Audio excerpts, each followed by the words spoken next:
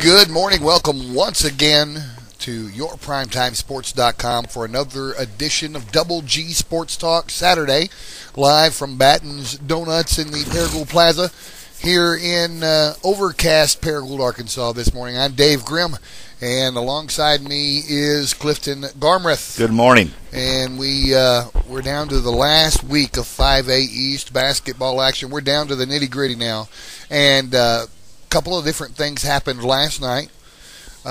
In girls action, Paragould clinched the number one seed. It's over and done with. No matter what they do this week, they are going to be the number one seed representing the 5A East in the state tournament. Also, and this didn't actually happen last night, but it happened last week, the top four teams from the 5A East in the girls have been decided. Now, the order is still up in the air, but we already know for sure what four teams will be playing in the playoffs representing the girls in the 5A East. And those girls are Paragould, BB, Greene County Tech, and Nettleton. That's a done deal. BB, Greene County Tech, and Nettleton are battling for seed here in the last week. Now, in boys, nobody has clinched what seed they will be, but three of the top four teams have clinched a trip to the playoffs, and that's Forest City, BB, and Greene County Tech. They're automatically in as of right now. The two that's battling for fourth is Nettleton and Blyville. Three teams. Paragould got up into the mix last night with their win over win, and they are. If Nettleton were to lose out, yeah, and Blyville were to lose out, Paragould would be in. They would be in. Wait a minute. They would be tied with Nettleton if Nettleton lost out and Paragould won out. Does Paragould play Nettleton one more time, or have they played them twice already? I don't remember.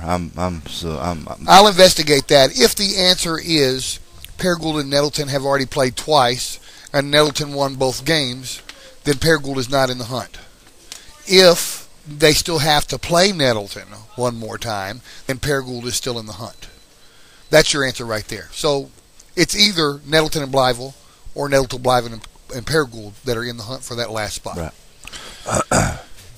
So you got, last night, Greene County Tech girls, oh my gosh. They, three starters completely out for the game, did not even dress out.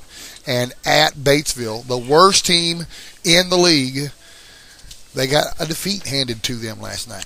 Well, I know Coach Harding has a lot of faith in his young ladies that come off the bench and stuff, and I do too. I've seen them play so many times this year, and I think he went into Batesville wanting to give Allie and Lexi and Olivia a night off and rest them. They need some healing as we take the turn into the last week of the season and follow up that following week with a state tournament, hosting of the state tournament. And who would have thought that we'd leave Batesville with a loss, But we never did jail. Last night they weren't in sync. Nothing was working, and so it just the only time that I seen the girls really in sync and in flow was after they came out at halftime for about 2 minutes. They had a good run there for about 2 minutes. Other than that, yeah. Well, I mean, it was all sophomores that they were trying to replace the starters with. There may have been one junior in that mix, but it was mostly young and not as experienced girls. I mean, they've got 6 seniors. They don't play these girls that often unless they're way out ahead of somebody. Well, no, not necessarily. Beasley comes in off the bench in normal playing games. I mean, heated contest. Right. Brandy Mize is usually 1 or 2 off the bench. I'm talking Maxwell, maybe. But you're right. But Todd. But Maxwell and Todd usually, but they have been in some games this year. But it's not necessarily something that they have to have a big lead. He only has 14 total girls on his bench. Right. So you really can't use that reasoning or that excuse. Those girls, with the exception of maybe 2, 3. do not get to see a lot of playing time. Most of those other girls are usually in the mix of every game, okay? But they've never run the show before. No, but that's where you have your two leading guards as Olivia Pritchard and Lexi Gramlin sitting on the bench over there in dress clothes, and so that's what he had to go with. Now, I'm not a coach, and I'm not suggesting anything here, but if it would have been me, I would have pulled those girls out on the wings, and because I think it would have spread some things out a little bit more, and getting that ball in the hands of the little left-hander of Whitney Maxwell. She knocked down 2 back-to-back 3-pointers. Yeah, she got hot there for a few minutes. Yeah, but Coach Harding does a great job. I could see the frustration on his face, but I really thought that they would go in at halftime and regroup. They were only, what were they, 3 points down at halftime? Right. That's right. 22-19, I believe correct. It was. That's correct. And, but they just never could get it going. And I tell you what I seen in the second half, halfway through the third quarter, Batesville got to smelling a win. And they could tell that it energized them. Yeah, and their energy level went up, and their determination went up, and the more that happened, the more the Tech girls became deflated, and just kind of like said, Yeah. Well, that's what happened last night. It was just very disappointing. It didn't keep them. I mean, they were already going to the playoffs. The top 4 seeds had been decided by last, I think, Tuesday. Greene County Tech already knew they were going to the playoffs. But it could come in crucial when it comes to seeding, because now Greene County Tech and Nettleton, 8-4, tied for third. And Greene County Tech and Nettleton, I believe, have split. Has the Nettleton girls beat Greene County Tech? Yes, that's right. Tech girls beat Nettleton at their place, and they beat us at Tech. So with two, right? No, so I don't remember. We've seen so much basketball. Well, with 2 I'm ready games for baseball left, season. with 2 games left in the season, that Batesville loss could be crucial when it comes to seeding for the state tournament. Now, I can answer the question that I just raised moments ago about whether or not Paragould is in the hunt. The answer is yes. Their next game is at home against Nettleton. Paragould will play Nettleton. If Paragould beats Nettleton and they win their last game and Nettleton loses their last game, and if Blytheville loses one of their next 2 games, Paragould can sneak into the state playoffs in the boys' side. Well, that would be good for this community, because that would put all 4 teams in the state playoffs. That's right. Here at the Eagles Nest, and it would be exciting for the Paragould crowd, because the boys have started off so slow on that side this year, but they somehow have built some momentum, and surprisingly, as you and I have talked about, for some reason, they've beat Blytheville twice. I know. And one of those games, the last one recently, was with McKillian in the lineup for Blytheville. And how they did that, I don't know. That game was here at Paragould. They beat them at Blytheville without McKillian. And if it comes to a tie between Blytheville and Paragould's definitely got the tiebreaker, sweeping Blytheville this year. That's right. So we're going to be keeping a close eye on that. That's the only suspense really left in the playoff picture in the 5A East, is to see who will get that 4th spot in the boys. And then the other suspense is seeing how they're going to seed. So what we're going to do right now, I believe, is take our first break, and then you're going to come back with our first guest. Let's touch on our guest real quick before we go to that commercial break. Okay. We have Coach Bruce Hunt for the first time this year. This morning, our first guest to talk about next week's Greene County Tech baseball banquet and the upcoming baseball season. And then we have Monica Specking, a IFBB pro, stylist pro, that's bodybuilding. She's here to join us this morning to talk about working out and staying healthy and all those good things. And believe me, I'm going to be listening hard and heavy, because I need to start staying healthy. And then we have Coach Scott Bowlin, the head basketball coach for Greene County Tech. And then Coach Trey Harding, and I didn't blame him one bit, is not going to be with us this morning, because he called practice at 9 o'clock this morning. And he texted me last night and said, sorry, I'm not going to be there. I've got to get some things ironed out with my girls. And I told him, I fully understand, Coach. If I was in your shoes, I'd probably be doing the same thing. Well, he's got 2 games left, and do we even know if those 3 starters that were out will be back before state tournament? Yeah, they'll be back. They're all going to play. Allie Wilson's going to play with a brace around her ribs. Alexi will play with a brace on her knee, and I'm not sure what Olivia's going to do with that torn oblique, in the stomach area. Wow. She's played 2 games so far with that, and they're all hurting. But anyway, well, they need a rest. Last night, if you were going to rest a game, I guess last night would have been the one to do. There you go. So we'll let's take our break, and we'll be back with Coach Hunt right here on YourPrimetimeSports.com. Your favorite teams play on YourPrimetimeSports.com. Talking baseball, Klazuski, Campanella, talking baseball. The man and Bobby Fella, the Scooter, the Barber, and the Nuke. They know them all from Boston to Dubuque, especially Willie, Mickey, and the Duke. All right, welcome back to YourPrimetimeSports.com here at Batten's Donuts. That was created this morning just for Coach Bruce Hunt, the head coach of Greene County Tech Golden Eagles. So, good morning, Coach. Good morning. Good morning, Clifton. Good to have you. Thank you. Let's do some talking baseball, what we just heard. Upcoming season. I guess we're kicking it off a week from tonight with the sports banquet. Is that correct? Yes, next Saturday will be Meet the Eagles. This will be for both the baseball and softball teams. Doors will open at 5:30. We'll have a silent auction and also raffle door prizes.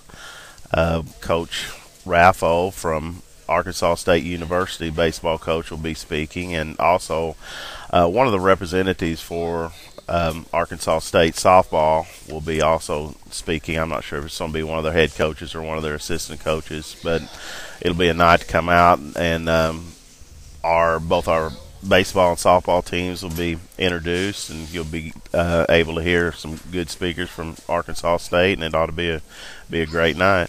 And so this is the second year to do this. Am I correct? This banquet? Yes. And y'all pull the softball, the Lady Eagles softball program and the baseball program together. You have one big nice banquet. Right. Now tell us, how much are tickets again for the banquet? Tickets are $10 for adults, and if under 12, it's $5. We will have a meal at 6 o'clock, and that'll be followed by our speakers. Now, and I'm going to honestly tell everyone that's listening this morning, if you love baseball, you're a Greene County Tech fan, you do not want to miss this banquet. I went last year. It was a lot of fun. They had some old sports memorabilia there for folks to look at and observe. We had Rooster Thomas there, a former pitcher, a college standout, and high school Greene County Tech pitcher back in the 60s, I believe. And then there was just a lot of alumni there. The room was packed full. I think baseball and softball had a slideshow. Am I right with that, Coach? Yes. And then they came up and talked about the upcoming season and their schedules. Silent auction went great. How much money did that raise last year? I think it raised over $2,000 for our program, and Kim Adams did a great job with that, coordinating that. Right. And as you said, there's a lot of great memorabilia there. There was a lot of people that donated some really nice things. So if you have an interest in baseball memorabilia, be a good place, because there'll be some interesting items there, and some items that might be hard to find at other places.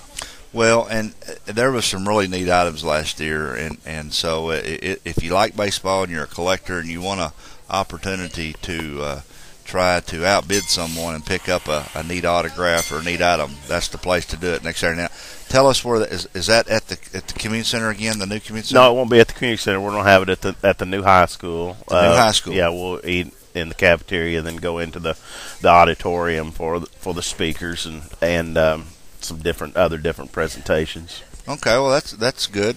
Now, for people that are not familiar with the new cafeteria, the new high school, let's let them know that they have to park in the back of the high school, right? And they'll come. It's a pretty long walk up the sidewalk on the side and come all the way to that door to come in the front. Well, it'll basically. Or will those back doors of the gym be open? Well, it won't be.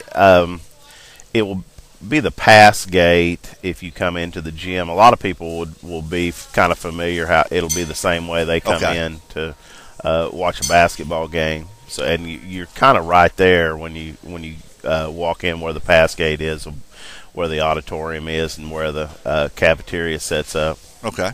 Well, I just want, for some new ones that may show up that does not know that route, I just wanted them to know. So, all right. Well, let's talk about the baseball team, the schedule, some of the key places that you're going this year, and some of your key players that are coming up. And so, let's talk about your leaders of the team, your seniors this year. Okay. We have seven seniors, and first of all, before I start with seniors, I'd kind of like to just mention the guys that we've kind of lost last year, and we're going to try to replace. And last year we had a solid shortstop in Tony Forehand, and had two conference pitchers that we've lost, and Alex Markham and Cody Batten, and Devin Inman played second, and lost a lot of offense from him, and some good defense out of Chase McCreeless. It was those five, right? Yes. Well, we basically of what we're trying to be able to replace. With our seniors this year, these guys have, did a good job so far of getting our team together and leading them. Right now we really don't know where we're at as far as what type of team we're going to have. Or some of the things that we're going to that are question marks coming in is our pitching. We've lost both our conference pitchers, so we're not real sure about how our pitching's going to stack up. But I want to touch on something here. Usually, because I've been around your program for a long time, usually you don't lose both conference pitchers in 1 year. Usually you have a senior and a junior. Am I correct in saying that? Well, it normally works out like that. You usually have a conference pitcher or a guy that's thrown a lot of conference innings, and it's been a while since we've been in this position where we're trying to replace a big chunk of our conference innings. We don't have a guy coming back that's through a lot of conference innings. The only one that we have Seth Deering that had got some and he's a bulldog. Yeah, he is, and he'll be he's coming out of basketball. Normally that's going to take him just a little while to get his arm in shape, but Cody and Alex, the bulk of the conference innings. We had Ryan Cupp last year, got us some important conference innings also. But not enough to say, not enough to feel comfortable. But the thing about it, too, is that these guys are coming back. It's an opportunity for them. And we've talked about the fact that, we know that we've lost a lot of conference innings. And a lot of teams will be coming back in our conference. There's so-called, the name guys like Tanner Ring from Batesville that's already signed with Arkansas State. And we don't have that. We always have in the past that there'll be a guy that we have coming back that usually the conference knows about. But I would say that none of these guys right now that we have coming back would be, considered name guys in our conference. But hopefully, our goal is by the end of the year they will be.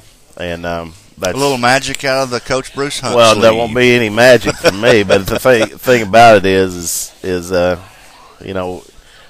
we talk about this, this is the unknown, But hopefully, what we're trying to do is now we're it's to the point where we're not worried about this being a weakness. We're trying to make this one of our strengths, and we're hopefully we'll come and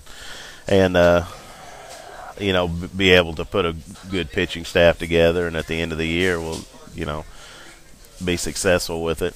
Now, let's stay on pitching for a minute.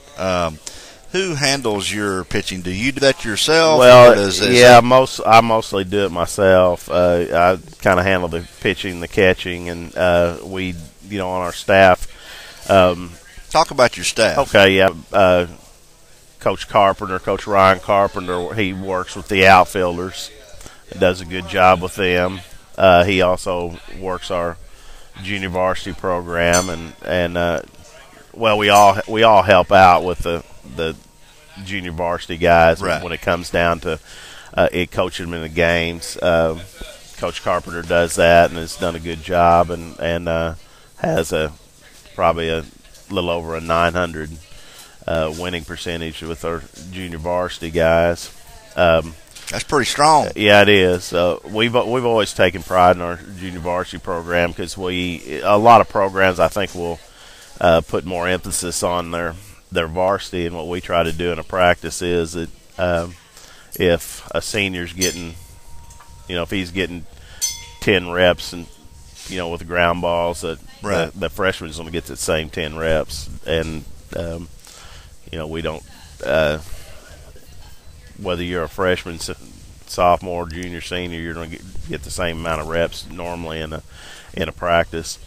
Coach Brian Krug. This is his second year. From Batesville. Played at Memphis State and Lyons College. Coached at Lyons College. He works with our infielders. Does a good job with them. He works, and at times too, he works all our individual work. He works with our pitchers and all their pick moves and things like that, and which is helpful because at that time I'm normally working with the catcher. So, and is he a true Batesville native, or did he just coach up there for a while? No, he's a true Batesville. That's what I thought. True Batesville native. Yeah, he's Batesville. He's Batesville through and through. And there's something about those Batesville guys once they go through the program and everything. They're he's one of the Batesville proud. I remember I had the opportunity to go to Myrtle Beach with y'all last year, and I roomed up with the coaches and Coach Krug, Coach Carpenter, and Coach Crail, and we had a big time. And Carp gave him a lot of heck over that Batesville stuff. So yeah. But now is Orland coming back to help? Yeah, Orland does. I say that. I kind of probably misspoke a little bit when I say that I work with the pitchers as far as Orland does a lot with the pitchers, and when I'm working with the catcher solely, there's a lot of times when he's working with the pitchers solely, and he does a good job with them. And if a pitcher is patient and listens, sometimes they might see Orland as too old to know what he's talking about or something like that. But guys that have bought in, like a Jacob Giles, because I give all the credit to Orland on making Jacob Giles a pitcher and being able to pitch in college, and there's other guys that have come through our program that and this is with all kids. Some of them buy into what you're selling, and some don't. But if when these kids buy into what Orland's selling, they've always been successful. Well, without a doubt. And I want to touch on this that and I don't know if we have any young people listening this morning. Most of them don't get out of bed this early, but we do have a lot of adults and a lot of parents that anytime that a young person has the opportunity to just pick an older person's brain on the game of baseball, take that advantage. And you have someone with Orland Crail's knowledge, and he's been around the game all of his life. He had family that pitched in the big leagues. He was a good one himself. if I was a 16, 17-year-old pitcher on Greene County Tech, when I'm not pitching, I would be over there next to him asking him a lot of questions. Yeah, it's invaluable. Yeah, it is. And he could teach you so much. He is slow and methodical in his teaching, and sometimes our guys they want it quick and they want a quick fix. And that's the world we live in. Yeah, and they want that quick information and hey, here it is. This solves that and go on. And it's not that easy. That's right. I agree.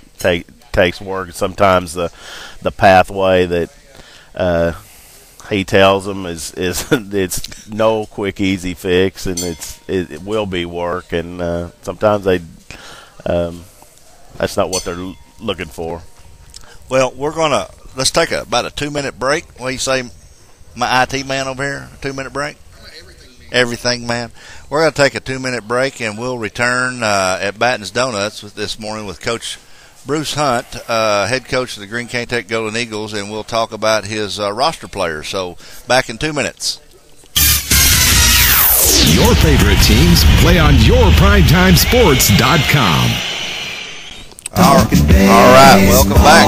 We got I forgot about the talking baseball, Grim.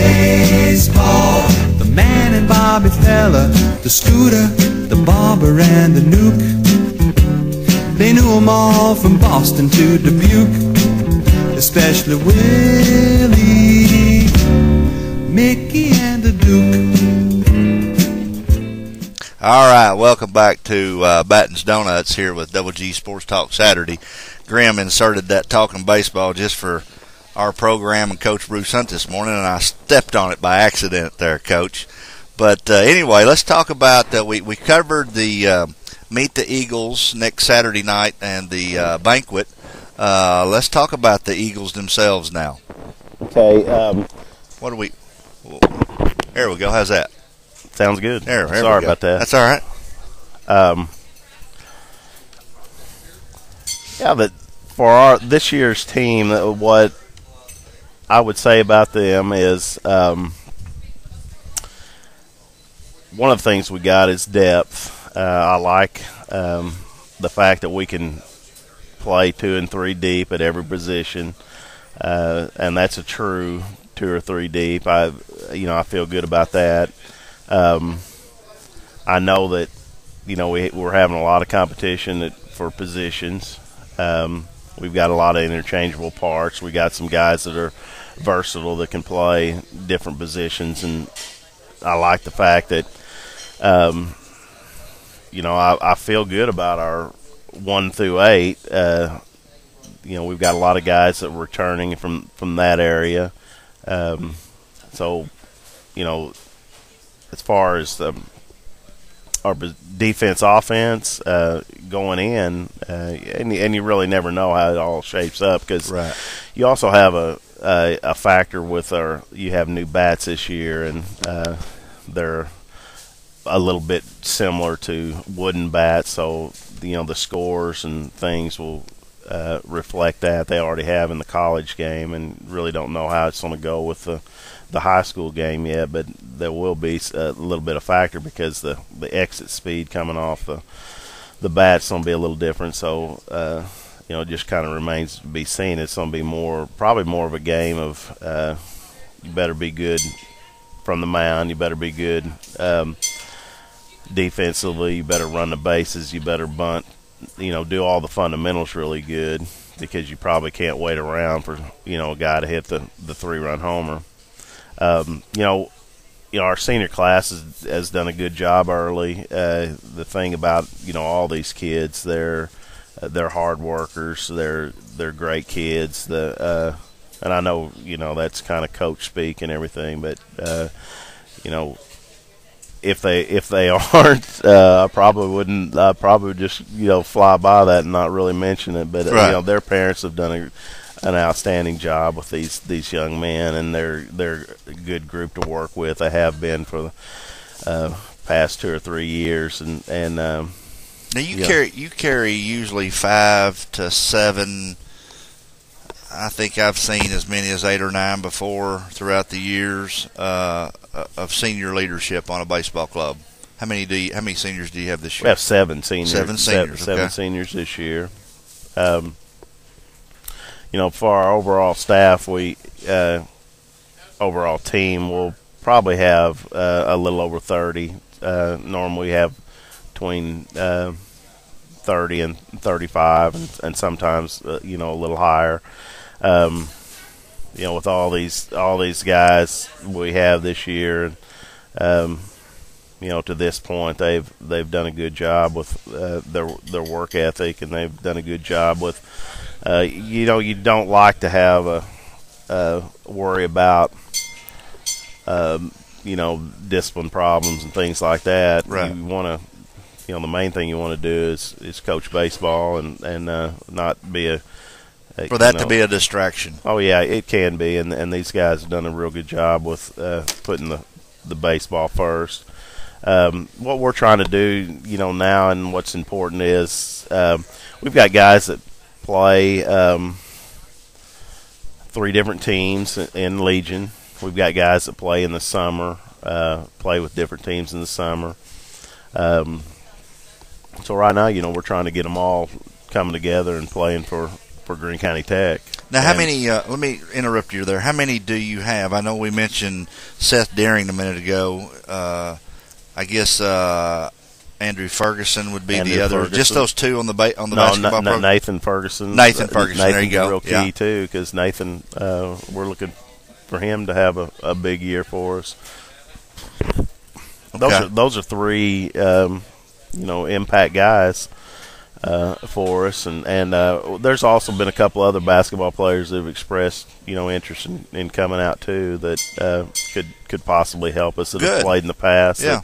That we, until they're out, we won't mention them yet until they actually want to come out. But we're looking forward to seeing them if they have the interest. Well, we're gonna extend your time just a little bit, probably another 5 minutes, and then we have our next guest coming on. But let's go over the schedule real quick here. It looks like you're going back to Myrtle Beach this year on March the 19th through. I guess these are the game times. Yeah, March 19th through the 22nd. Fun trip. A lot of parents go, family members. They make a vacation out of it. I had the opportunity to go to Myrtle Beach last year. It wasn't no vacation for me, though. We were broadcasting and taking pictures, and I was working the whole time, but it was a great experience. So pretty much the same routine as last year at the Cal Ripken complex, I'm sure. Is that right, Coach? Yes. And then your first month of March, I mean, you kick off the season on February the 28th with Brooklyn at home, and that's usually about the same every year, but you are loaded in March. Let's just go over some of these teams that you guys better be ready to play. Yeah. Jonesboro, Marion, Valley View, Fort Smith Southside, Nettleton, and Beebe, and that's all before you go to Myrtle Beach. Right. There's every year what we try to do is get the best possible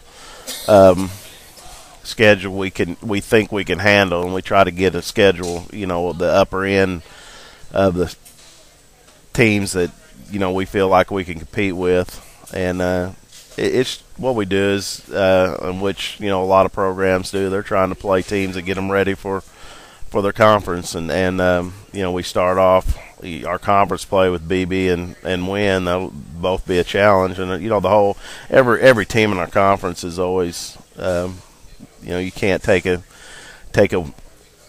Tuesday off in our conference. So hopefully with our non-conference schedule, what we're trying to do is get us ready for our conference schedule, and we're not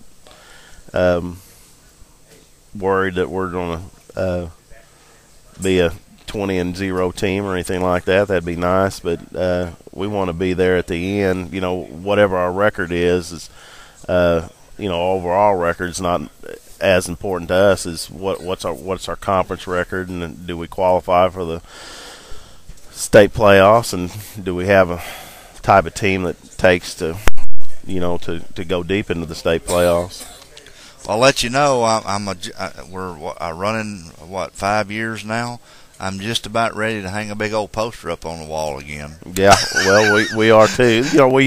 I talked with our kids the other day about this part of the season. We don't go in and say,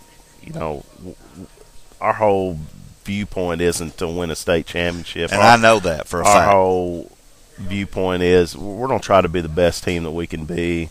And, a lot of teams will throw out, every team that's from 1A to 7A wants to win a state championship, and that's probably their goal. Right. And, but only one of them's going to do that. So at the end of the year, do you say, okay, we're a failure? And how you got to have some type of game plan if you're going to win a state championship, and instead of just throwing it out there, hey, we're going to win a state championship, and then don't have things set in place to try to do that. And the first thing we're going to try to do is be the best team that we can be, and that might sound the understanding behind that is that some years our team, the best they can do might be 4th place in the conference. Right. Or the best, we may be good enough to win a conference championship, and if we finish 3rd, that's not, what we wanted to do, and that's kind of our first goal. And then we kind of break it down too is, we don't talk about beating this team or that team in non-conference, but BB is our first conference game, and we'll start talking about, we're going to try to win the first inning of the BB game. And then try to after that just try to knock them out and keep plugging with with our conference games. And I know for a fact that what you say you guys do, and I know you never go into the game of baseball at the beginning of a new season with this mission to win this state tournament. It's always your goals to play and get better. And I'll tell you a comment that I made last night, and I think it fits in every realm of sports, is, everyone wants to get to the championship or to the conference championship. You want to be that 1 through 4 seed in your conference. Well, to do that, you have to have a lot of luck, and you have to play good quality baseball and stay focused. Well, to win that state championship, to win that thing outright, you have to have a whole lot of luck and remain injury free and stay in a way that your key players are there to stay in the lineup, right? And your pitching staff. So there's a lot that plays into getting there and winning that thing overall. And but I made that comment. I'm ready to hang up a picture. I know they're tough to come by, but. Greene County Tech has a rich history of baseball. Coach Bruce Hunt has been the head coach for many years. What year is this coming up? This is my 27th overall. He don't look barely over 27, does he? Yeah, I know. There you go. Yeah, I like that. Yeah, Clifton, I'd rather just buy me a couple of donuts. Oh, goodness. Well, let me ask you a question. Will you come back and see us? Yes, sir. Okay, good. Well, we're rooting for you, and I'll be texting you here in a week or so. I'll be at the banquet next Saturday night. I'm looking forward to that. Yeah, that'll be a great night. I'll tell you something when we get off the air here in a minute. But we're going to take us, a 3-minute commercial break. And we have a young lady, a Greene County Tech alumni who is an IFBB pro. Monica Specking is going to be our next guest, and she's going to talk to us about health issues and working out and how she looks the way she looks. And Grim's got a picture posted of her up on there, so if you don't know who she is. So return in 3 minutes, and we'll talk some bodybuilding at yourprimetimesports.com here at Batten's Donuts. Your favorite teams play on yourprimetimesports.com.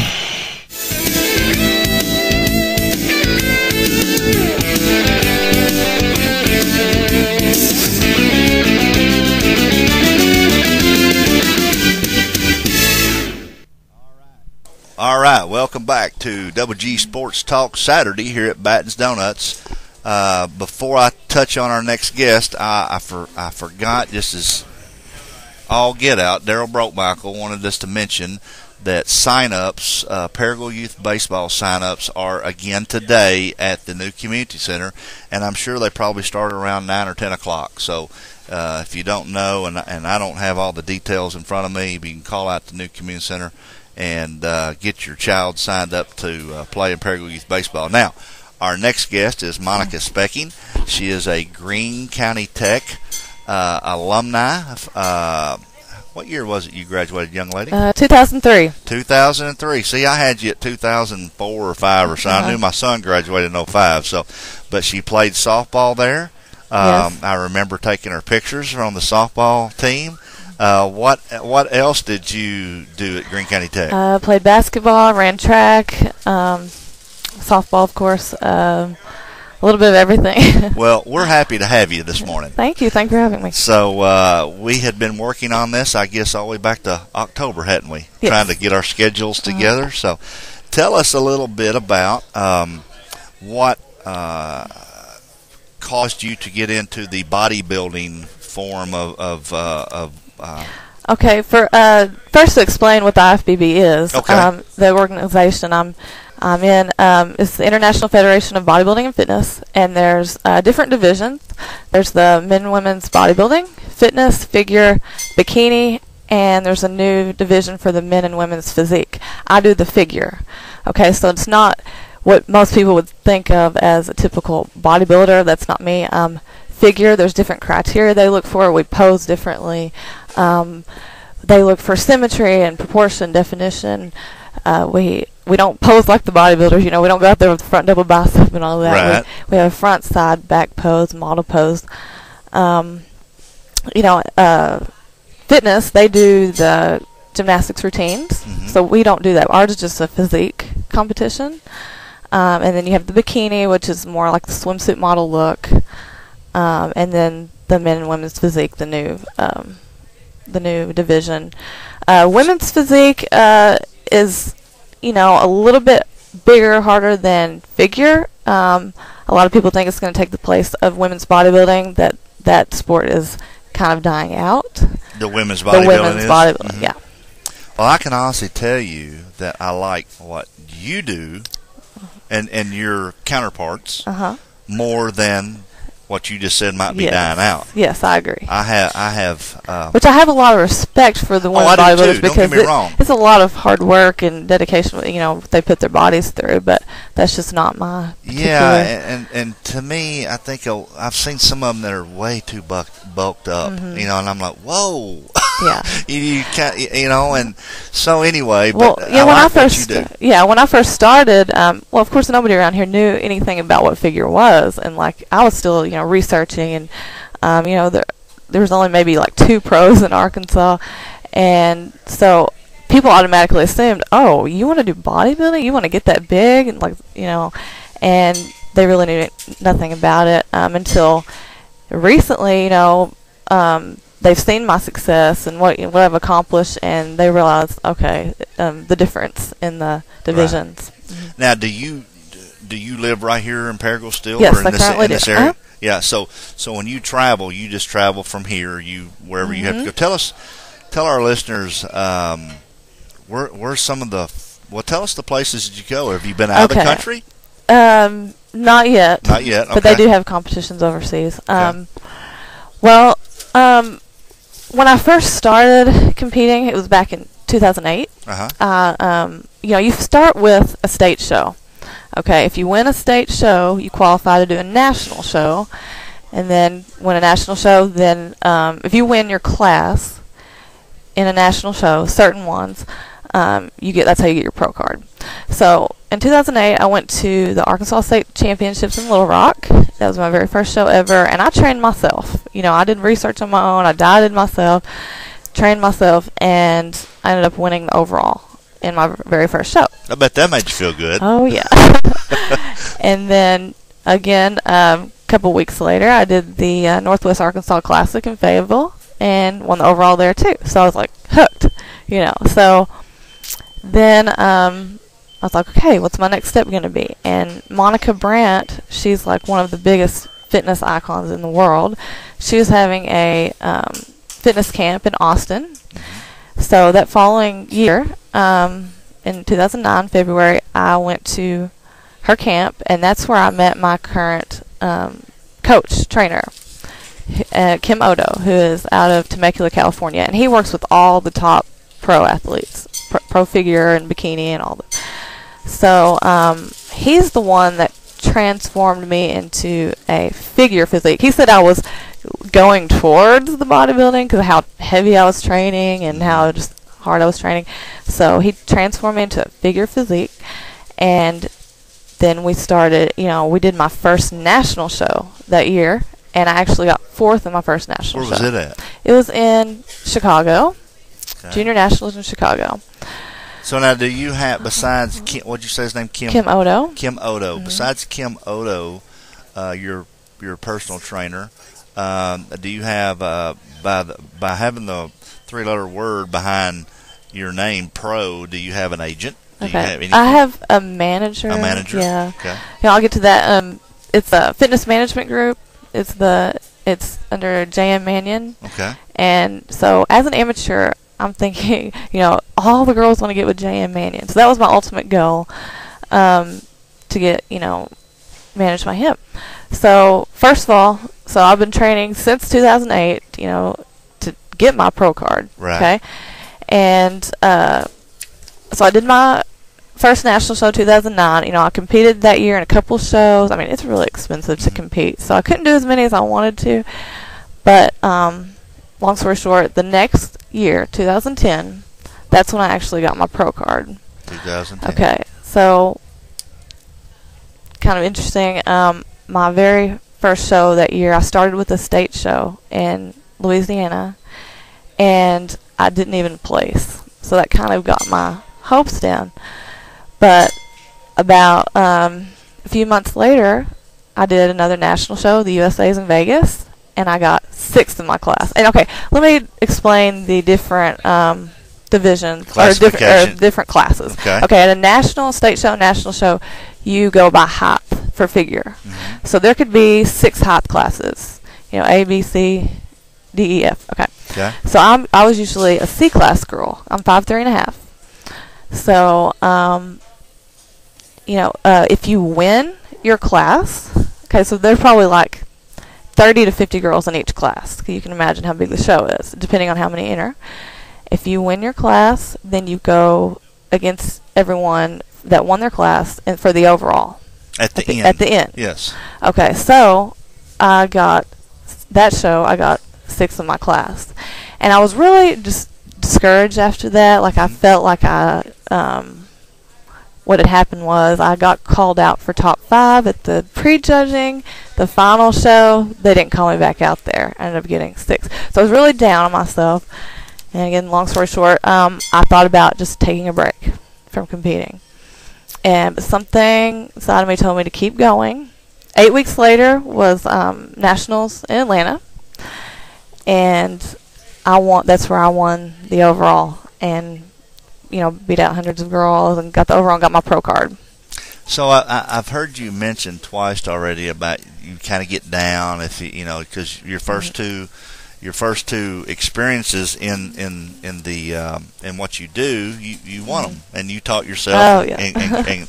and all of that. So can it be somewhat of a and I have another question I want to ask you. Can it be somewhat of a roller coaster ride? It's funny you say that. That's how I explain it all the time to girls that are interested in competing or just my clients in general. Like, it definitely is a roller coaster of emotions. And I can see that, but the only encouraging thing that I can say to you is when you hit that wall sometimes, like, okay, I just don't want to do this anymore. I should have won that or whatever the case may be. Don't give up because you have so much. Sometimes we hit that rut, but you just got to keep plugging. And I told this the other day. If you're an athlete, I'm 52 years old and I carry this with me all the time. If you're an athlete, an ex-athlete, you still have that burning desire to win. You still have that competitiveness in you. Yeah. I have that in my business today. I had that competitiveness in the photography. I have it in what we're doing now. and I don't want to be last. I want to know. I want people You to know. won't settle for, that's right. you know, that's right. That's how I am. and so keep that focus. You know. Mm-hmm. Here's the next question I want to ask you. What was your body like before you started training? And tell us about your dieting. Okay. Well, I had an athletic body. You know, like I said, I played sports my whole life. But I carried a lot more body fat because I knew very little about nutrition. So once I started, you know, researching like what bodybuilding figure was and researching the diets, I learned how to eat clean. Okay, so I started eating like 5 or 6 meals a day, 3 hours apart, you know, religiously every day, and I saw the results I was getting, because you can train your butt off like every day, but if you don't eat right, you will not transform your physique. I seen that on TV not too long ago. You can work hard and do all these things, but if you do not eat properly and eat the right things, you're really not burning those calories. You're really not getting rid of that body fat. You have to put all that together. I believe nutrition is 80% of your results when competing. Like, you know, I say 10% training, 10% genetics, 80% dieting. All right, so I'm over the 50-year plateau. I'm starting for the first time in my life, starting to get a little belly, and it bothers me. But I'm always on the go. I'm going to ball games every night. We're broadcasting. I'm taking pictures. You know, we get in at midnight last night. I'm back up at 6 this morning. We have this show, so I'm always on the move. No excuse. I know you're fixing to get on to me. So what do I need to do as far as not eating on the run, not eating driving down the highway, eating the fast food stuff? What do I need to do because of my age, to do better? Age doesn't matter. Okay. I know that, but what I'm saying is heart disease runs in my family. Okay. And so I need to be a little more cautious about what I'm putting into my body, not clogging up arteries and those type of things. So what do I need to do to eat a little better, a little healthier? Okay, and try to work out with it too. Knowledgeable with nutrition. You know, my diet consists of lean proteins, healthy fats, complex carbs. Okay, and eating clean means, you know, no processed junk. You know, it's just clean, natural, whole food. You know, is that organic? Not necessarily organic. Yeah. Okay. So you need to prepare ahead of time. Like, I take, you know, one day out of the week, sometimes when I have some downtime, and I'll prepare my meals for a few days ahead. Okay, so you can just grab and go. Right. So you stock your fridge with, you know, healthy options, so you're not grabbing, you know, junk. And you eat a lot of fruit? No. Okay. In the off season, yes. Now, competition diet, you know, fruits are nothing but just carbs and sugar. Okay. Actually, so we cut out dairy, we cut out fruits, you know, any kind of processed food like that. So. I mean, I have to give up my cheese. You don't have to. Moderation is the key. Okay, moderate. Okay. Yeah. So usually when I tell my clients, you know, you don't want to quit cold turkey and anything. Okay. So what I say is, you know, pick 2 meals out of the week, not a whole day, but just pick 1 meal or 2 meals out of the week. Maybe it's Sunday morning breakfast and Wednesday night dinner, and eat whatever you want. Okay, for that 1 meal. The rest of the time during the week, eat clean and eat healthy. Okay, stay disciplined. Yes, that way, you know, you keep your sanity a little bit. You know, you're getting the meal, whatever you want later on in the week. Okay, I'm gonna take the Monica advice, and you're gonna have to post and send me some things. Okay, keep me on track. I'd be happy to help. All right, so now how do you keep yourself motivated? And speaking on track, keep yourself on track and the grueling diet, you know, of the everyday things. So how do you keep that motivation? Okay, I'll think of the bigger picture. I'll picture myself, okay, in 12 weeks, you know, I'm going to actually today, I will be on stage 12 weeks from today. So I'm thinking, okay, in 12 weeks, you know, I'm going to be on stage. I got to present my best physique. Like, you know, you've worked this hard so far. You don't want to just give up now. You just got to keep pushing on. Right. And also all the people that I've noticed that, you know, kind of look up to me, and they're motivated by my success and like what I've accomplished, and so I can't let them down. You know, I want to just be my best at all times, and you know, it just keeps me pushing, keeps me going. You have a Okay, we need my man over here saying we need to take a break. I'm really getting into this, so I'm I've quit looking at my watch. All right, we're going to take a two-minute break, and we'll return back to Batten's Donuts with Double G Sports Talk show, talking to Monica about IFBB Pro. So we'll return in 2 minutes. Your favorite teams play on yourprimetimesports.com. All right, welcome back to Double G Sports Talk Saturday here at Batten's Donuts. Monica didn't know I'd already turned the microphones on so we could be raring to go. Well, we were dancing. I was like, I wish we did have a camera to see how much fun we're having. Coach Bowlin's over here. He's wanting pictures, and I'm wanting pictures. And listen, you guys may not realize it out here, but we have someone in our midst from our own community that is a professional, and she works hard at it. And we're going to see her in big time magazines one day. So just stay in touch, because we're the first in this area to have her on the air. I can. Nothing. Okay. All right. Let me ask you a question, then I'm going to turn it over to the Grim man over here. He's got some questions for you. Do you get? I guess what I'm wanting to ask you, do you? And I'm asking you this because it really upsets my apple cart when men do this. I think it's disrespectful and rude when people whistle at women walking down the sidewalk or through a mall or whatever, and we've already had that happen this morning here in Batten's Donuts. And you kind of brushed it off and handled it professionally.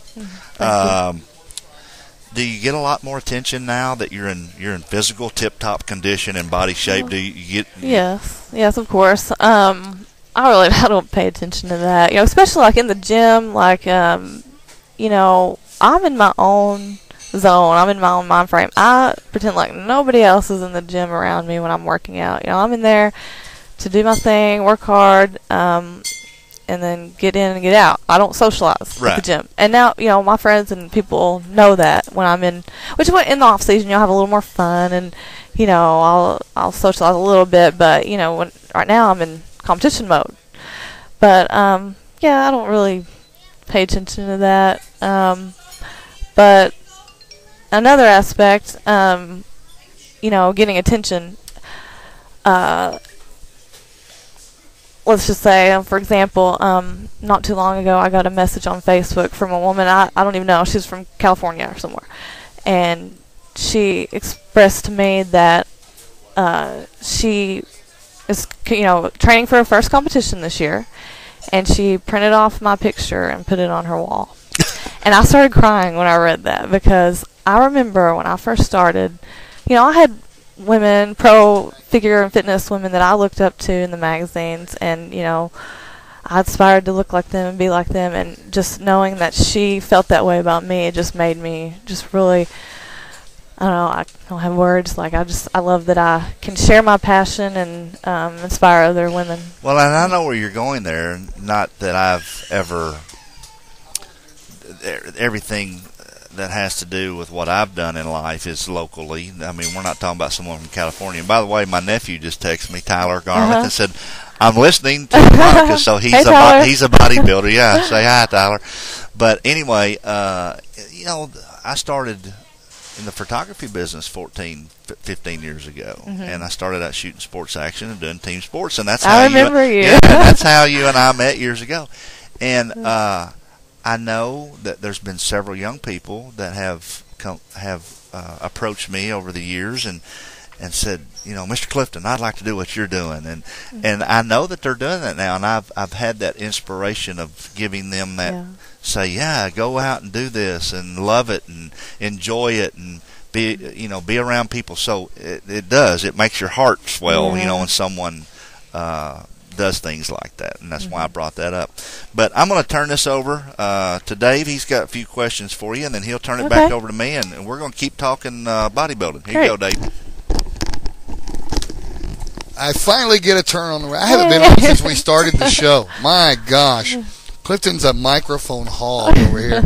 How are you? I'm great. I have a couple of key pertinent questions about. I mean, this is Paragould. This is a small town. This is small town USA. How does somebody from Paragould get a pro card and get on the pro bodybuilding circuit? Well, I had a dream, and I set out to do it, and I did it. Well, how did you get your pro card? Okay. I mentioned I won the overall at Nationals in Atlanta. This was 2010 in October. Okay. So after I won overall, I did my very first pro show the next weekend later in Houston, and that's where I got third place. Top 3, you get qualified for the Olympia. That was my dream. That's the most prestigious show in the world Olympia, for what we do. that's the one that you were talking about that's in Las Vegas. Las Vegas, yes, right. Every year.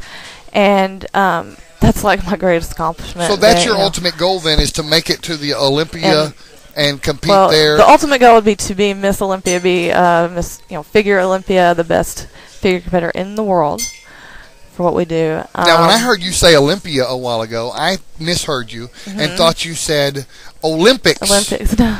Now, there's not a bodybuilding sport in the Olympics. Not in the Olympics. There's weightlifting, but not. This is our Olympics. So the Olympia is the Olympics for your sport. Yes. And you haven't made it to that yet. Yes, I have. So my first pro show, I qualified, and I did my first Olympia in 2011. September. I got the jacket on right now. Oh, you're wearing it. Okay. Yeah, and it's like the top 30 girls in the world, and so you were in the top 30 just by making it to the Olympia. So how they're doing it now? Okay, first it used to be the top 3 that win a pro show get qualified for the Olympia. Well, they changed the rules and made it a little harder now because it's becoming so much more popular and more divisions and that more you have to win a pro show now to qualify. Wow. So what I did... Did you do that? Did you? Well, this is what happened. Okay, so I went to the Olympia, and I got 16th. They only give top cash prizes to the top 6.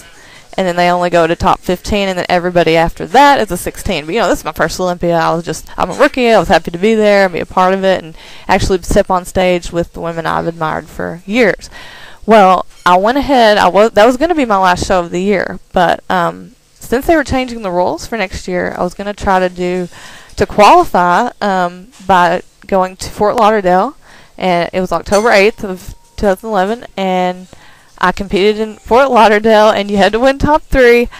I got 4th place. Oh, no. I was crushed. I was points away from qualifying for this year. In that situation, if one of the top 3 who are going to now move on to Olympia gets hit by a bus, no, that doesn't don't matter get to move because there's so many other shows. But now this year, my goal is to win my first pro show so I can go to the Olympia this year, and my first show will be May 11th at the Optimum Classic Pro Figure in Shreveport, Louisiana. Okay, that's not that far away. And then a week later, I'm going to go ahead and do the New York Pro, May 19th.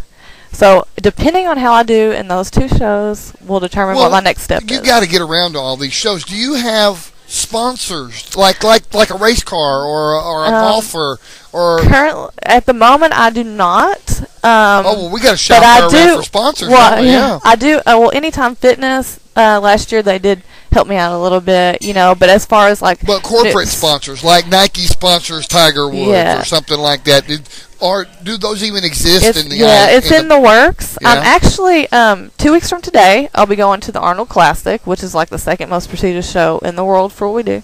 It's the Arnold Classic Sports Festival, so it's not just the bodybuilding, figure fitness. It's all kinds of sports, anything from fencing, gymnastics, strongman competitions. So I'm actually going to work a booth because it's a big expo. So I'm working a booth for Muscle Nutrition. And they're a supplement company that actually a great friend of mine, she's sponsored by them. And so I'm hoping that this will give an opportunity to maybe for them to pick me up or, someone else there, get my name out and possibly. Well, the best way to do that, obviously, is to win an event. Yeah. That gets you attention by the sponsors. Obviously, you know this already. So let's talk about those events one more time. You're going to Shreveport in May 11th. And then immediately following that, or very shortly following that, you're going to the New York Pro. That's the very next weekend. Oh, the very next. Both of them are in May. Yeah. Wow, busy. That's going to be a busy couple of weeks. In 12 weeks, I'll be on stage. Be praying for me. Oh my gosh! Now, do you have a website where people can go and follow along. I have a fan page on Facebook. So you can just, type in Monica Specking IFBB Figure Pro and like me. If they type in Monica Specking, they're going to find you. That's SPECKING, and we'll post a link to your Facebook page on our Facebook page. And then we definitely want to have her back, right, Clifton? We're going to have her back. To talk, you know what, for sure after May, when you've gone to the competition, you've gone up there and you've kicked everybody's butt, and you come back here and you qualified for Olympia at that point by winning at least one of those. We're going to want to have you back before you go to Vegas. Do you got anything you want to add before we get out of here? Clifton wants to come back. Oh my gosh, here we go. Picture. All right, I'm back on here. Let's talk about just a couple of things real quick before we get over here. We have Coach Bowlin sitting over in the wings, and I guarantee you with no problem he'll take up the rest of the time.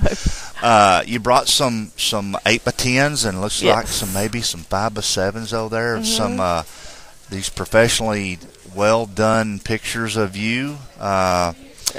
If you would like an autograph of Monica, please send a Facebook message to me. I think we have a couple of pictures posted of her. And on yourprimetimesports.com, go to our Facebook page and send me a message, send Dave a message. I'll be sure and get that picture for you. If you are nearby Battens this morning, she probably will be here another, I would say, 15 minutes or so. Stop in and ask for one. Your Primetime Sports is taking care of all that. I'm definitely getting me one, and she has some really good pictures. So now I know Dave asked you about coming back, and we do want you to come back. We want you to come back. We want to keep supporting you. We want to keep promoting you as much as possible. And I do know that we are sitting here right now next to a workout place. What's Anytime Fitness. Anytime Fitness. I couldn't think of Grant's name for a split second. I actually worked there. You do? I work full time at the Health and Wellness Institute at St. Bernard's. Okay. And I also train people 3 days a week in the mornings at any time. Right next door. Yep. Okay. So if you're needing a trainer or need some advice, just well, that's what I was fixing to touch on before we get off there. Do you work with people and train people? And yes. I mean, and I know you don't do It's that truly for free. My passion. So yes. Yes, I love personal training, and I get into the nutrition aspect too. Like that's something I'm really passionate about, and I want to further my education and get my registered dietitian degree in the future. But also, I've started to train girls that are interested in competing. So I'm helping two friends of mine that are competing. One's in figure and one's in fitness, and they're having their first competition March 31st at the Ronnie Coleman Classic in Dallas. Okay. So I'm helping them prepare for that. So if anyone is interested in competing in the bikini, fitness, figure, I'd be more than happy to help you because that's my passion. And and if you don't know how to get in touch with Monica, we will not pass out any phone numbers or anything like that. But you can contact her from her personal Facebook page, Monica Specking. We have a link on yourprimetimesports.com that you can locate her, that we will keep on our page 24/7. So it's not going to be hard to find this young lady, and it's her passion, and she wants to work with other folks. So I have one question that I have to ask. I have been to Little Rock to my nephew's I'm true bodybuilding. This is not stuff. These are big guys. Okay. What is the brown stuff everybody puts all over their skin? I see them walking down the hallway. They're walking down the hallway. And the airbrush tan. Huh? The airbrush tanning. Is that what it is? Yeah. They airbrush them? Yeah. You have to be really dark under the stage light. So up in person it looks really, really dark. But on stage you can't be too dark. Is that to cause the muscles in the what am I trying to think of here? The definition. Yes, thank you very much. The definition to pop. Exactly. Okay. And under the stage lights, if you did not have that color on, you would just be drowned out. It just wouldn't look good. So. Thank you for answering my question. No problem. I know. All right, so we're going to return in a couple of minutes after a commercial break. Thank you so much, Monica, for visiting with us today. We will definitely have you back on, and we will stay in touch with you. Hope you will stay in touch with us. So we'll return in 2 minutes at Batten's Donuts with Double G Sports Talk Saturday. Your favorite teams play on yourprimetimesports.com.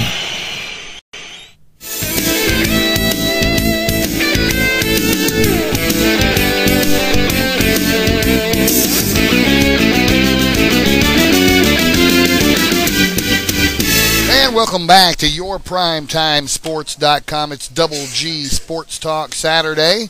We've had a full morning so far, and we're going to finish up with the person we normally start the show with, and that's Greene County Tech head basketball coach, head boys basketball coach, Scott Bowlin. And I bet he's happy to be here this morning after a huge win in Batesville last night right here on yourprimetimesports.com. Yes, it was a big win for us because it put us into the playoffs for the 7th time out of 9 years. And, it was just one of those games that you have to go in and take care of your business. And, all you want to do is win at this point. It don't matter how you do it, good, bad, ugly, or indifferent. You just got to win and survive and advance. We went over that this morning before you got here. Who all has clinched playoff spots? There are 3 of the 4 boys teams that have clinched playoff spots. You are one of them, BB and Forest City. Right. Now, the seeds are not set yet. You guys could still end up as high as a number 2 seed. We could. I mean, there's a lot of scenarios that have to take place, but the worst that we can do is 3rd place. So, Okay, so you can't fall to 4th place. No, we can't fall to 4th. Okay, and Forest City they don't have a lock on the 1 yet. They don't. No, they need to win one more game of it, actually. And if they win one more game, they've got a lock on the number 1. Yes. And then that pretty much, if they win one more, that also locks you into the number 3. Is that correct? Yes. Yeah. All right, so we got that figured out. Now, let's look at the 2 games that you've got coming up in the final week of the regular season, and that is Blytheville, which will be on yourprimetimesports.com on Tuesday night, and then your final home game of the season, Thursday night, against the Win Yellow Jackets. Right. Of those 2, well, I mean, you don't have to win either one of them. You're in the playoffs, but obviously you want to win them. Which one of those 2 do you think obviously is going to give you the most problems? Well, I think probably both of them are going to give us problems because, first of all, we never know who's going to show up offensively for us. Defensively has been about the most consistent thing that we've had, especially the second half. But I think the thing that we've got to really focus on, and it's just something that once you get into the playoffs, then you have to prepare your team physically and mentally, and in my opinion, more mentally at this point, to make a run. And how you do that is you get a run, you make a run right here. You start playing well in the last 2 or 3 games of your conference season. And last night, even though Batesville is not a really strong basketball team, I mean, they're capable and they've played some people that are pretty tight. We shot the ball offensively in the second half the way we need to shoot it. We have. We don't, like I said, we don't have everybody that we know that's going to come in and give us some baskets. And last night Andrew Hovis, oh my gosh, he really shot it well in the second half. Well, he came out at halftime after the first half was over, and it was kind of a close game. Right. And he started to shoot around, and he didn't shoot any shots in the shoot around except from behind the 3-point line. He didn't shoot anything inside, and I did not see him miss. I told Clifton at the time, Andrew's about to be on fire. And sure enough, as the second half started, he came out and lit it up. He did not miss a 3-pointer the entire second half. We feel like we have the best 2 3-point shooters in the league. And, in a game of horse, we'd definitely put them up against anybody with Andrew and Tanner Perkins. Tanner's still adjusting to the senior high game. And that's a normal situation, but we've got to be ready and your thought process as a coach and your thought process as a player is you take it game at a time, and you never leave anything in your gas tank at the end. After it's over with, we tell our seniors every game, starting, here in February the 28th, I think we play on the 29th, eventually everything comes to an end. And we don't want them to have any regrets. We don't have any regrets as coaches, and we don't have them having any regrets as players. And, hey, it's it's sort of a mental thing right now, getting them ready to play. That's the next thing I wanted to talk about is the mental aspect, because some coaches who at this point in the season have already clinched their postseason bid. They know they're going to play in the postseason, but they still have regular season games to go. Some coaches want to maybe lose one or two to get them used to, get them that last loss before they need to win every one from here on out. They want to give them a taste of losing one more time before it's time for the big games. Do you subscribe to that philosophy? Well, we're in any way? We're 13-12, so I think we've got a taste of losing quite a bit this year. I can tell you this. Wow, I had never. You got sidetracked there. I did. I did get sidetracked. Where's mine? I think that is yours. Yeah, I want one. Oh, okay. Yes. We're getting I did folks that are listening folks. right now. We're getting the autographed pictures of Monica Specking handed out throughout Banton's. Yes. And Coach Bowling wants his. Yeah, I want my picture. He wants to make sure that Monica does not get out of the building exactly. without Coach getting his picture. But anyway, no, we were talking about.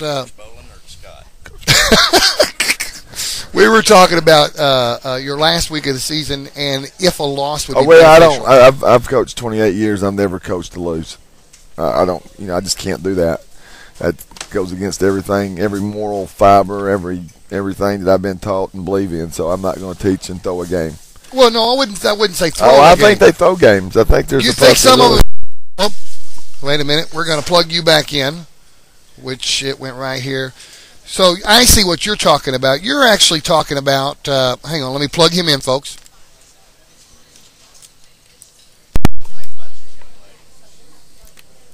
Can you hear me? Yes, I can. You're actually talking about teams that they take a look at the bracket and they say, you know what, we're going to have an easier road on this side of the bracket than they would on this side of the bracket. But in order to get on that side of the bracket, we're going to have to lose a game in the last week of the season. That's the kind of throwing you're talking about. I'm talking about mentally preparing the kids.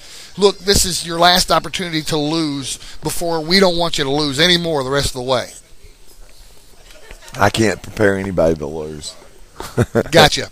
But there are teams that do that. They look at that seeding really seriously and say, man, if we lost a game right here, that would put us in this bracket over here, and we'd have a way easier road to the championship on that side of the bracket. Yeah. And there are coaches out there that absolutely do that. Right. Well, I'm not one of those. I wouldn't think you are, but I think you and I both know some that are. I've not had anybody just come up and tell me that, but there's things that happen that makes you wonder about certain games and certain things. But you know what? That's all on them. They have to answer to that, and that's something that never crosses me and Jay's mind. We're just we play to win. Last night's game, Clifton and I made this remark several times on the air. Last night's game was, head and shoulders above every other game we've done this year. The best officiating job we have seen all year long. Well, you never knew who they did a good job. They did a fantastic job. Everything was consistent on one end of the floor to the other. It was. A three-pointer is a three-pointer, and if you're stepping on the line, they're going to call it a two-pointer. Yeah. Everything was right last night, and we've talked so much about officials already the last 2 or 3 weeks. I wonder if there's any way that we could get those refs in the state tournament. Well, like I said, they did a good job last night. Never knew that they were there. They to me they did what they were supposed to do, and that's all you can ask for. That's probably going to be addressed after the season. The issues that I'd say 95% of the coaches have, and we've spoke to some people and sort of know where they're at. So I think that it'll all get worked out, and I think that you'll see a more efficient, a more marked consistent improvement, we hope, for yes, next season. Yes. And I think we'll do that. Clifton's wrapping up over there with Monica, taking care of business over there. And you've been on with us for a bit now. What we're going to do is take probably one of our final breaks of the morning. It's the bottom of the hour break. It's going to be an extended break, so it'll give you a chance to go over there and finish your omelet and stuff like that. And when we come back, we're going to spend the rest of the show with Coach Scott Bowlin, and it will probably be Clifton that comes back on the air with us when we come back here on yourprimetimesports.com. Your favorite teams play on yourprimetimesports.com.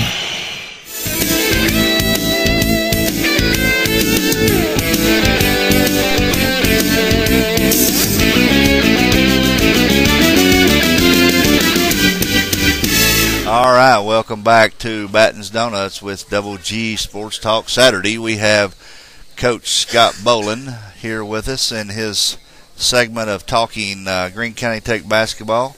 I don't know what you and the Grim man talked about because I was over visiting with Monica and her family. We talked about Monica. Is that right? No.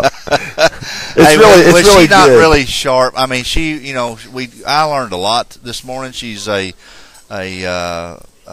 a fun person to talk to. So the thing that you learn through the years of sports and meeting people, she's a professional now. Yep. And people don't understand. Skylar's a professional now. And we're going to have him on when he comes home.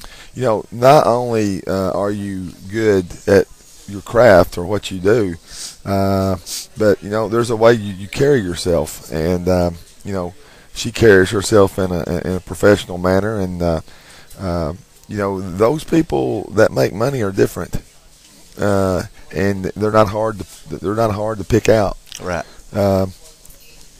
Why are they different? Probably 2 or 3 different factors.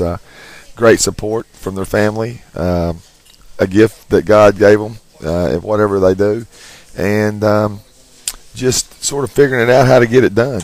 Well, I think a lot of times when you get to these levels that these folks are in, that someone may take them off to the side and groom them a little bit. A lot of these folks get managers, they get business people, agents, and these type of things, and somewhere along the line, someone pulls them off to the side and says, "Okay, let me explain to you how you do this when you're in New York City." Well, Skylar went to Indianapolis this summer and spent 2 weeks, and they not only were they training them up there, all the clients, but they went through some classes and sure learned how to handle the media and just what to be careful of. Yeah, and I could see where the media and the paparazzi was to drive you crazy. I couldn't. We're media, and we interview you every week, and we've interviewed you at basketball games and things, and all the area coaches we do, and area people and friends.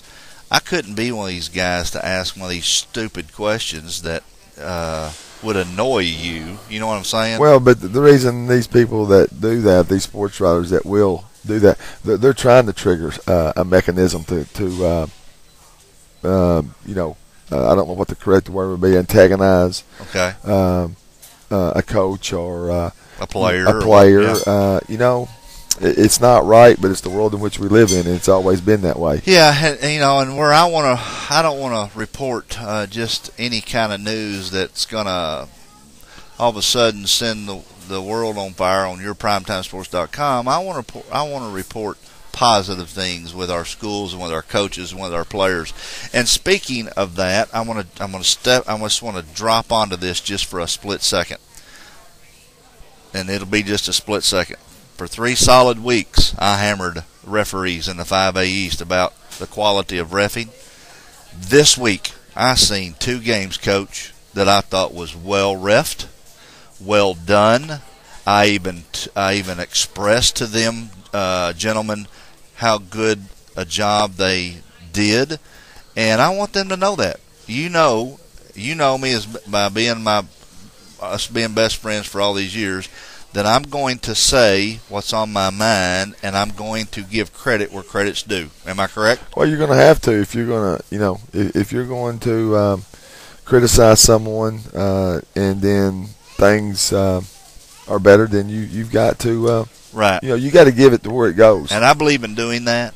And I know that the crew that was at Greene County Tech Tuesday night, when the Paragould Rams came into the Eagles' Nest, I don't care what sport it is, or when Paragould and Tech are playing one another, it's a very emotional event.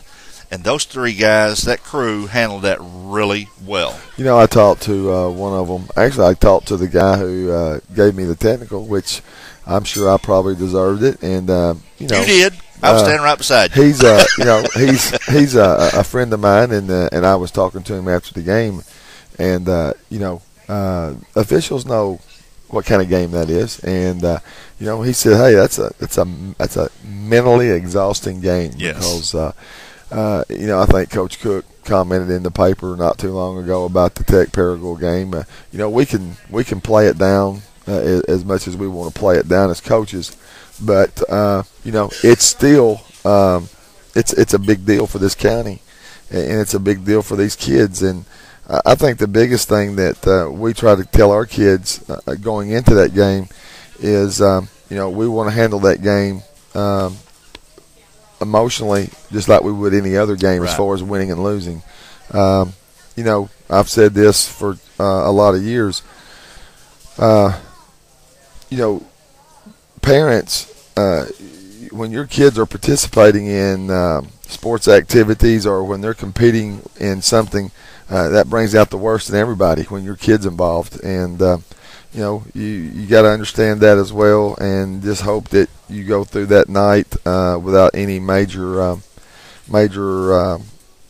things going wrong. Well, and the three guys at Batesville, I told them in between at halftime of the boys' game, because we had already viewed them reffing the girls' game, and then they had already reffed half of your game up to that point. And when they came over to our table at halftime coming out of their locker room, I told them, I said, guys, y'all are doing a wonderful job. And I've never, there's only one of those guys of the three that I had ever seen before. The other two I'd never seen in all the, maybe I have, I just didn't remember them. But I'm telling you, they did an excellent job last night, too, in Batesville. So good crew at Batesville, good crew at the Paragould Tech game. Enough said about the referees. It's positive this week, and I'm going to continue to be that way until I see them otherwise do something wrong. Now, let's talk about the game last night. I don't know what Grim has talked to you about, but obviously played a lot of your bench. I thought Scotty Maxwell did a great job last night coming off the bench. You don't see Scotty a lot in varsity games. You gave some boys some opportunities out there, Coach. Well, what we spoke to them about during a timeout is they don't understand they're being evaluated every day. They're being evaluated for next year. Some of the guys like Scotty Maxwell. One of the things that's very difficult for a sophomore coming in to play senior high basketball is a lot of them have been very good players at the junior high level, and there's an adjustment period. Most of the time these guys have a year for an adjustment, but we've had a couple that didn't have that year at JV, and they've had to come in and they've made some mistakes, but then again they've done a lot of good things, and it's a grind in the 5A East, and it really wears on them physically and mentally, and that's the reason in the off season we've got to get back in the weight room, and we've got to get stronger, and we got a lot of things we've got to do, but I'm very pleased and excited for these seniors. That they went through a very difficult season last year, and 6 weeks ago we were 4-9, and we'd pretty much been written off by everybody, and they had been picked to finish 7th out of 8 teams in the league, and to what they've accomplished up to this point, it says a lot about them, and it says a lot about their team, and so we're real excited about that, and we are in the playoffs again with the win last night and a couple losses, so to be there 7 out of 9 years says a lot about our program. Well, and it does. And I'm gonna say something on the air this morning that I think I said to David last night on the air when we were broadcasting the game. Something was said to me about your style of play and this and that, and I said, let me tell you something. You correct me if I'm wrong, Coach. Let me tell you something. Coach Scott Bowlin and his team, along with Coach Jay Robertson, would not be in the position that they're in right now if it wasn't the way he taught defense. That is a big key at Greene County Tech. If you want to play basketball at Greene County Tech, you're going to have to learn defense. Well, we sort of hang our hat on that. A lot of coaches don't teach that. Well, it's an old cliche, it's an old saying, but it's a true saying. Defense wins championships, and we have 2 rings to show for it. And even though we had some very good offensive players, the people we played in the state championship games and the state tournament, they had good offensive players too. So we spend a lot of time. We talk a lot about playing defense, and that's probably the one of the biggest adjustments for a sophomore is coming in there, and we like to say we grind it out, and right. And this team is they're a bunch of grinders. They're not the most talented team that Tech's ever had, or will they be? But they got to be pretty tough kids to do what they've done.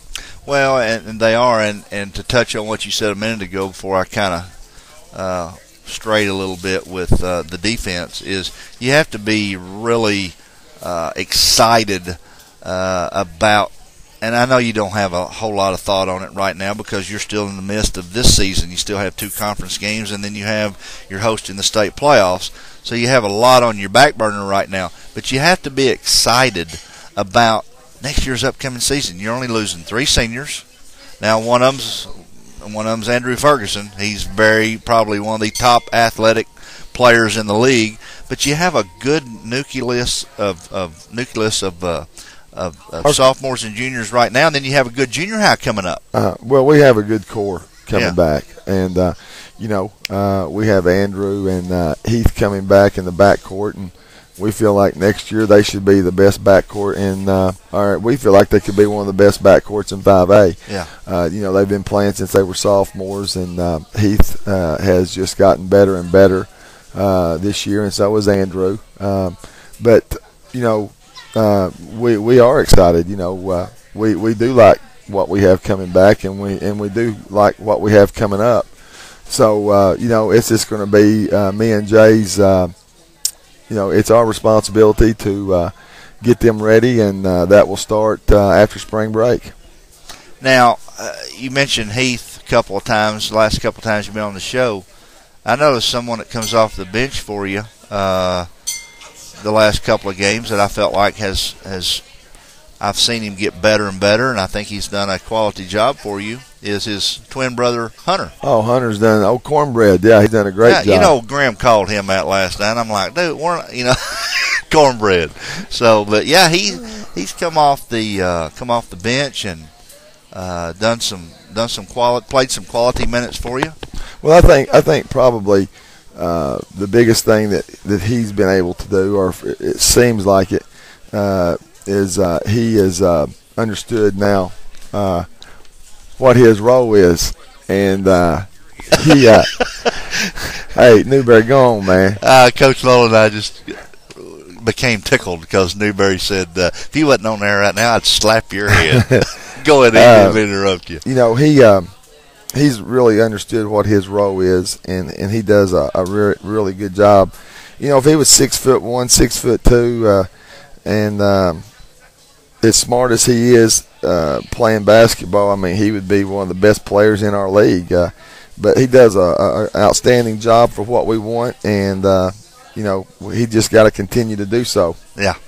Well, and you've heard me mention this player. I mean, you just got some good quality stuff coming up. But I love Lane Earls. Now, Lane, I tell you what I seen last night, and you can correct me if I'm wrong. They kind of got a little sluggish early when Lane came into the game. He didn't start. He came off the bench.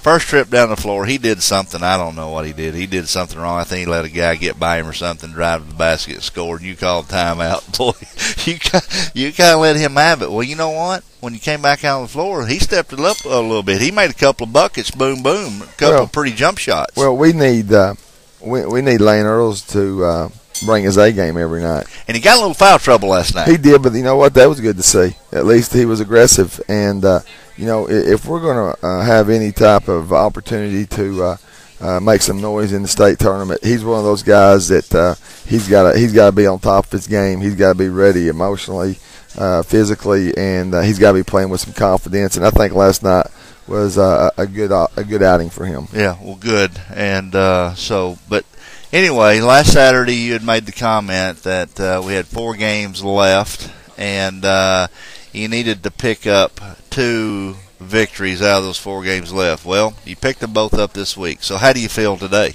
I feel great. We're in the playoffs, we've only been out of the playoffs for a year, but I'll be honest, it seemed like it's been 5 years. Mm-hmm. Because you went, 7 years in a row? 8 years? 6 years in a row. 6 out of 7. And, whether or not it's good or not, it's sort of expected now of our program to make the playoffs every year. But you know what? That's okay because we expect to make it every year. And then, we're one of those teams. I always tell our guys, there's 16 teams in the playoffs. 8 of those teams, they're just glad they're there. Right. And there's about 5 of them that's hoping they can win a game so they can miss school all week. And then there's 2 or 3 that think they got a chance to win it. Well, we want to be one of those 2 or 3 every year that think we have a chance to win it. And that's the way. Even though we're going to end up being 3rd in our league, we feel like that we have a chance to get the Hot Springs as good as anybody. And what's good about this and what you're saying is, we want to be in the playoffs every year. That's a difficult thing when we're talking about high school basketball, and I don't care what level, at any level. It's a difficult thing to do that because here's the deal. This is not college. We don't get to go out here and pick players. Right. We have to take with what we get. Right.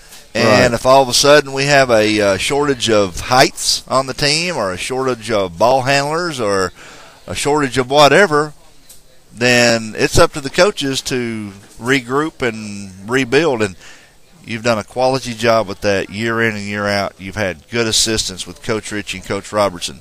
I noticed another one of my best buds this morning in the Jonesboro Sun is once again in the finals at Corning.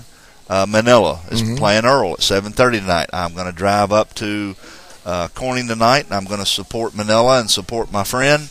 And it's just amazing, the quality of coaches that you guys are, that you get the most out of some of the least talent on some of these basketball programs. Well, and I love to see that. Well, first of all, it says a lot about the kid themselves. We always talk about trust and commitment. And, for us to be successful, those guys have got to trust us 100%. And they've got to understand that, we want what's best for them on and off the court. It's really it's been really a good thing for me and Jay to see these guys mature.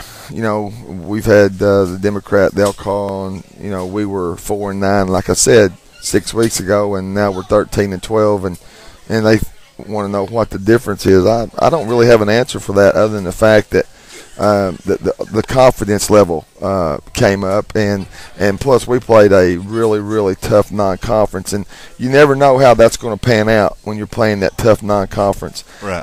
It can get you in a position to where you sink, or your kids understand it, and we have to let them understand why we've done it. Well, when you play that tough conference, you either sink or swim. Right. Like you said, so there's no other option. Right, and we're swimming this time. Yeah, there you go. So last year, we probably didn't handle the non-conference like we did this year.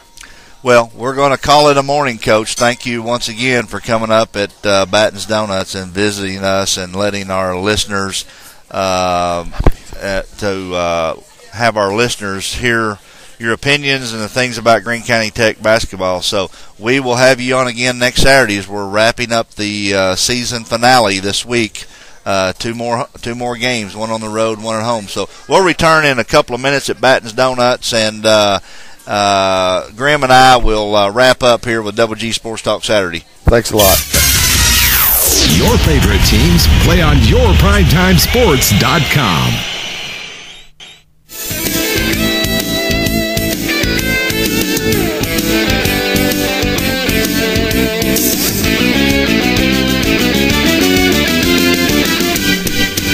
And welcome back to yourprimetimesports.com.